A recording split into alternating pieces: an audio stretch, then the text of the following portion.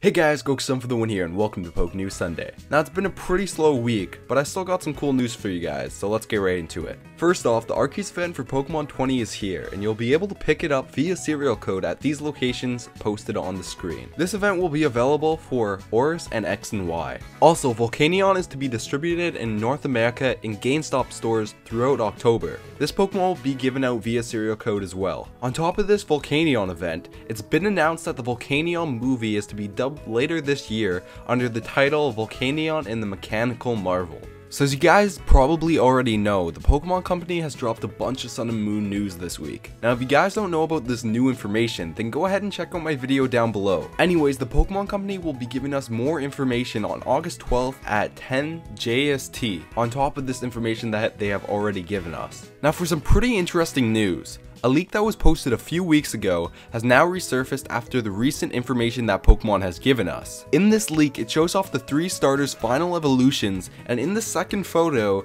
there's a girl that looks like Mallow. Mallow is the trial captain that was shown off in the recent video that we got from Pokemon. Now people are thinking that these leaks could be 100% real because of this. So for the last bit of news today, for those of you who played in the Sinnoh Classic Battle Competition, the entry gift is now available for all qualifying players. That's all I have for you guys today. Sorry for the short video, but I hope you guys enjoyed, and if you did, make sure to subscribe for more Pokemon news every Sunday, and remember to shoot that like button with Kamehameha.